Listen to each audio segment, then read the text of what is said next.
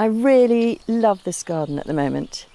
It's my favourite place at Perch Hill, and that's as much for the roses, it's the rose trial garden, as for the foxgloves. I just adore that balance between those two families. And in here we've got Digitalis Sutton's apricot, which is that beautiful, very soft pink, which is fabulous as a cut flower, cut with peonies, and it's fabulous as a garden plant. And we've got the white one, Digitalis purpurea alba, which is a sort of classic. And actually there's an odd wild one in there too, which I'm not sure it looks so good. I love those soft colours.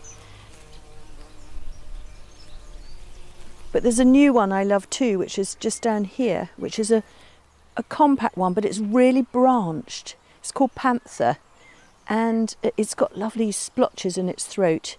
But I love the way it's sort of nestled in with this deep, rather matching kind of pink and then crimson rose and the bronze fennel.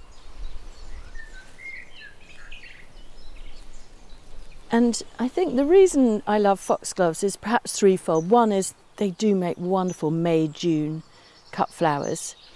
But I remember doing the bees and butterflies programme with the BBC, and one of the pollinator scientists saying to me, if you look at a foxglove, think of it like a high-rise, you know, sort of layer upon layer upon layer of cafes for the pollinators.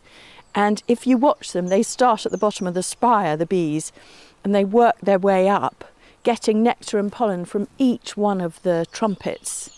And there's no air miles to go with that, and that's what's so lovely. And so it's this wonderful idea of the spike as a great sort of tower of pollinator food sources. I love that idea.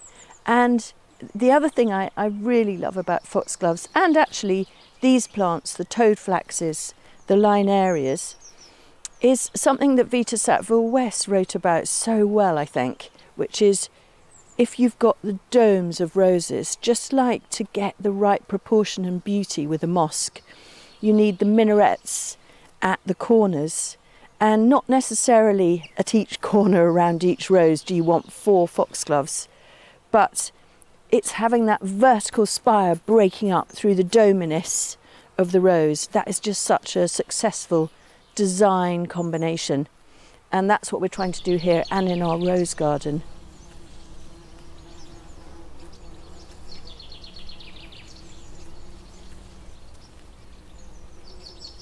And I love using foxgloves in that way.